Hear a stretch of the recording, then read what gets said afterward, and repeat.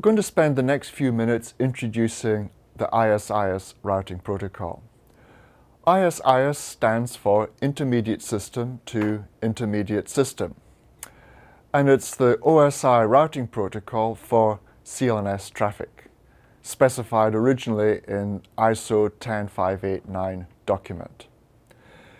It's a link state protocol with two-level hierarchical architecture, and it has type length value options to enhance the protocol. Of most interest to us in the internet today is RFC 1195, which added IP support to ISIS, and is known as Integrated ISIS, although we just talk about ISIS. The notable thing about ISIS is that it runs on top of the data link layer, unlike IP-based protocols which run on IP. ISIS is known as a link state routing protocol, and the other well-known one, which we will also cover, is OSPF. Each node in the network computes the map of connectivity through the network. Both ISIS and OSPF use Edgar-Dijkstra's algorithm for producing shortest path tree through a graph, and you can read more about Dijkstra's algorithm in the reference shown. The other type of routing protocol is distance vector. And the common distance vector protocols are EIGRP, which is exclusive to Cisco, and RIP, where each node shares its view of the routing table with other nodes in the network. Routers with ISIS enabled on them look for neighboring routers also running ISIS. Hello Protocol Data Units, or PDUs, are exchanged. The hello packet includes the list of known neighbors and details such as the hello interval and the router dead interval. The hello interval is how often the router will send hellos. Hello intervals are usually of the order of a few seconds, 5, 10, 15, depending on the vendor defaults. The router dead interval is how long to wait before deciding the neighboring router has disappeared.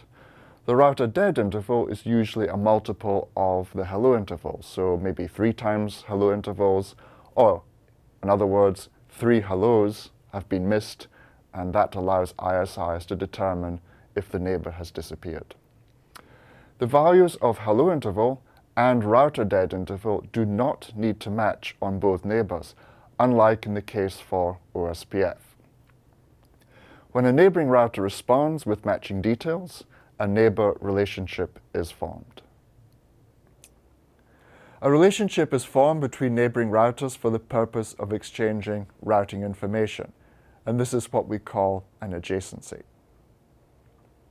Once an adjacency is formed, neighbors will share the link state information. Information goes in a link state PDU, or more commonly called LSP. LSPs are flooded to all neighbors. New information received from neighbors is used to compute a new view of the network. When a link fails, new LSPs are flooded, and the routers recompute the routing table. ISIS operating across a network, all routers across the network form neighbor relationships with the directly attached neighbors. Each router computes the routing table. Once each router has the same view of the network has converged. The IGP design for a network is crucially important to ensure scalability and rapid convergence.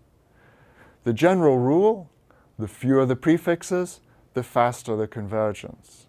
Network operators pay close attention to the IGP design to minimize the number of prefixes so they get the fastest possible convergence of their IGP.